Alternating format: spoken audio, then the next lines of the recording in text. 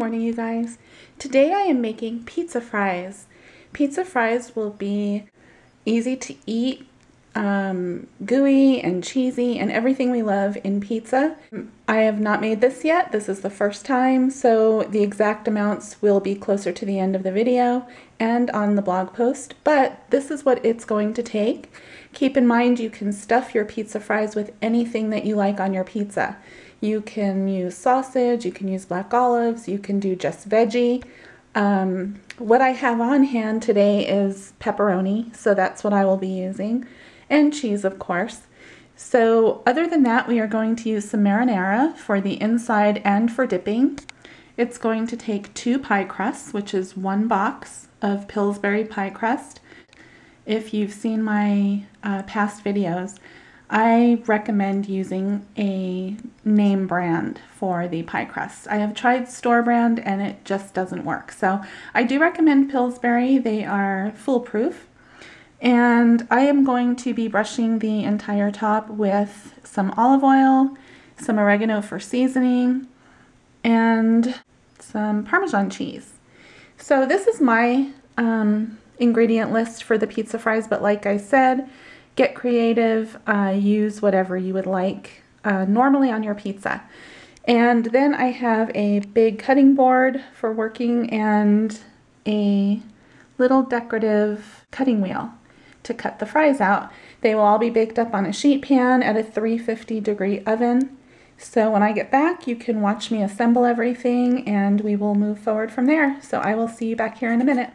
Okay, so what I have done is I spread a ½ cup of the marinara sauce all over the bottom crust and spread that around evenly. You can go pretty much all the way to the edge. And then I just topped it with some pepperoni. This is the stage that if you want to create whatever kind of pizza that you like, you would go ahead and add your black olives or sausage or anything that you like on your pizza. You could do pineapple. It is endless possibilities with this. So I just did some pepperoni, and now I'm going to top the whole thing with about, I'm thinking, a ½ cup of the shredded mozzarella. And again, any more than that, and we might have a hard time turning these into fries. So I'm being just a little bit cautious with the filling. So I'm going to go ahead and even out the cheese, put the top crust on. And when we get back, I will brush it with a little bit of olive oil, season it up, and we will cut it into fries. So I will see you here in just a minute. Okay, here comes the fun part. This is my favorite part. I love seeing an idea come together. And this is the stage that you can usually tell, okay, this is going to work. I think it's going to be tasty and simple. And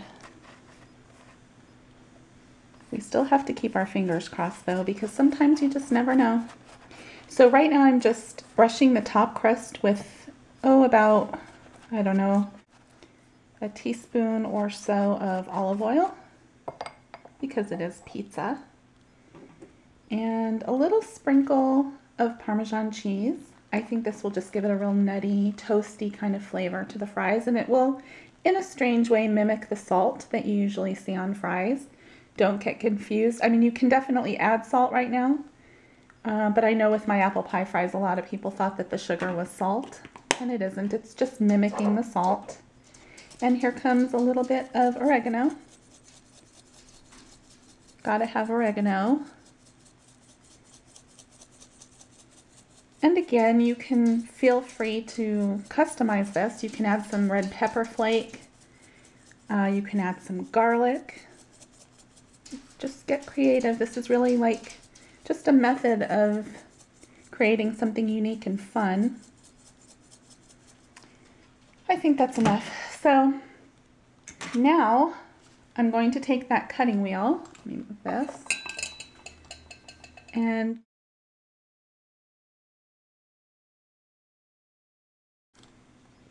just cut about ½ inch strips. And work it a little bit because we are getting through that pepperoni. So that makes it just a little bit tougher than if there were no pepperoni in there. But I have to have pepperoni on my pizza, and I have to have it inside my pizza fries.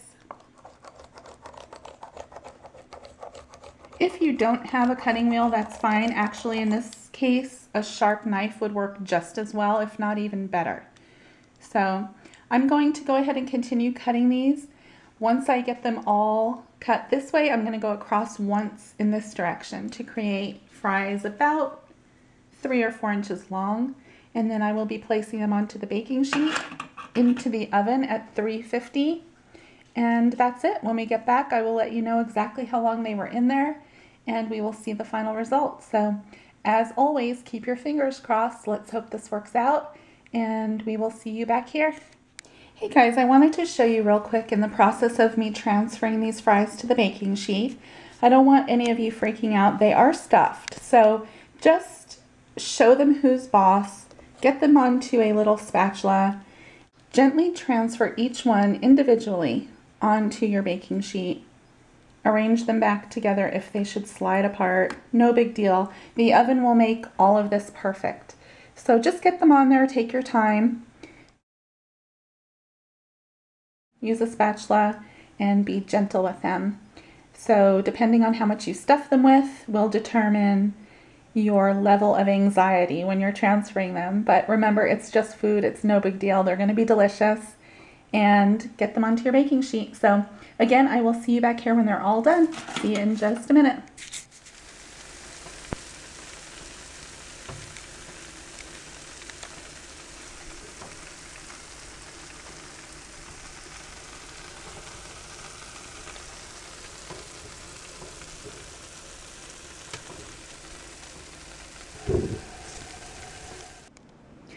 Okay, you guys, here they are.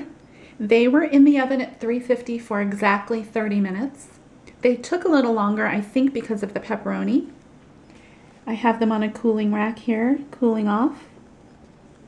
They look amazing. They look so delicious and fun to eat. The cheese did leak out a little bit, but once they cool, you can kind of just shove it back into place. And that is why we shouldn't go over a half a cup of cheese. Just for minimal leakage. So don't let that melted cheese freak you out. Just let them cool off and they will be good to go. I am going to go ahead and give one a try. Just because I can't wait any longer and I can give you an accurate taste test. Oh my gosh. Wow. Those are so good. The pie crust is so much better, in my opinion, than regular pizza crust. It's so flaky and buttery and it absorbs all the flavor, all that pizza goodness. The pepperoni and the cheese. These are good. I hope you give them a try. I'm going to go ahead and get some photos now for the blog. You can see those final photos on there and the exact recipe. So let me know what you think of these and we will see you next time. Bye.